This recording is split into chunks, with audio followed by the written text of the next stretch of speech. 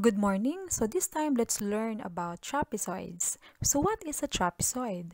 A trapezoid is a convex quadrilateral with a pair of parallel sides. So these are the different examples of trapezoids. Okay, let's have this one and this one also. As you can see, there's a pair of parallel sides. Okay, so let's have now the different parts of our trapezoids. So let's have this, the base. The bases of a trapezoids are the two parallel sides.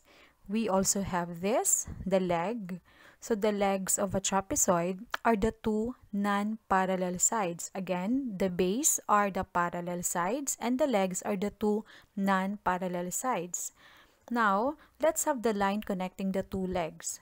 This one here is what we call the median. The median of a trapezoid is the segment that joins the midpoint of the two legs. Okay, so let's have this one. So this one is what we call an altitude. So the altitude of a trapezoid is any segment from a point on one base perpendicular to the line containing the other base.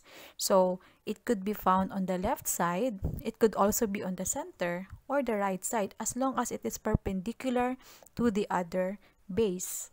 Okay, now let's have the different theorems on trapezoids. The median of a trapezoid is parallel to its bases and its length is half the sum of the length of the bases. So if this is our median EF, if we are going to create our equation based from the theorem, we are going to have EF is equal to 1/2 multiplied to the sum of the length of AB plus CD. Okay, let's have another theorem. If the base angles of a trapezoid are congruent, then the trapezoid is isosceles. So take note, we have there the base angle.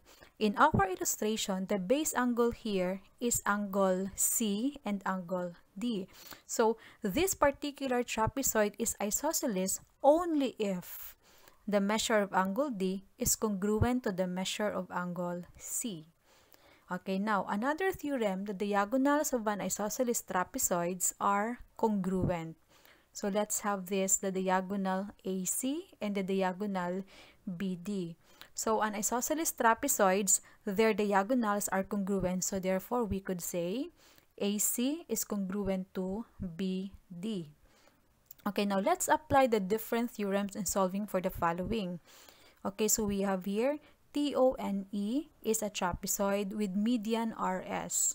So if TO is equal to 18 and EN is equal to 24, so let's find the value of RS. Now based from this, we will be using the theorem theorem for the median. So we have there RS is equal to 1/2 multiplied to the sum of TO plus EN. Now we are going to substitute. So we have here, we will solving for RS is equal to 1/2.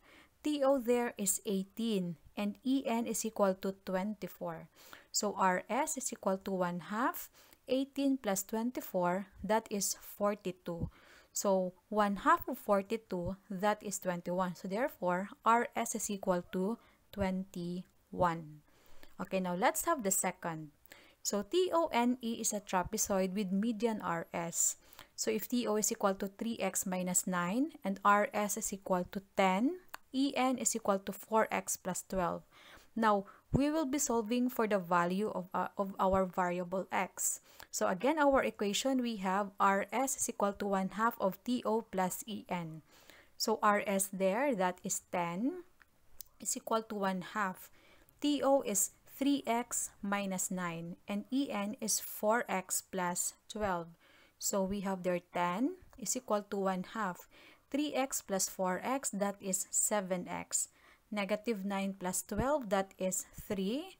Next, we are going to multiply everything by 2. So we distribute this. 2 times 10, that is 20. So we distribute this also on the right side. That gives us 7x plus 3. So we solve for the value of our x. So we have 17 is equal to 7x. Divide everything by 7. So 17 over 7 is the same as 2.43. Then we cancel the 7 and 7, so we are left with x. Okay, now Let's have the third one. So CRAB, in trapezoid CRAB, CR is parallel to AB. If the measure of angle R is equal to 112 and the measure of angle B is 68, is CRAB isosceles? So take note, in our theorem, it can be an isosceles trapezoid only if the base angles are congruent. Then it is a trapezoid. So that's all for today. Thank you so much. Grade 9.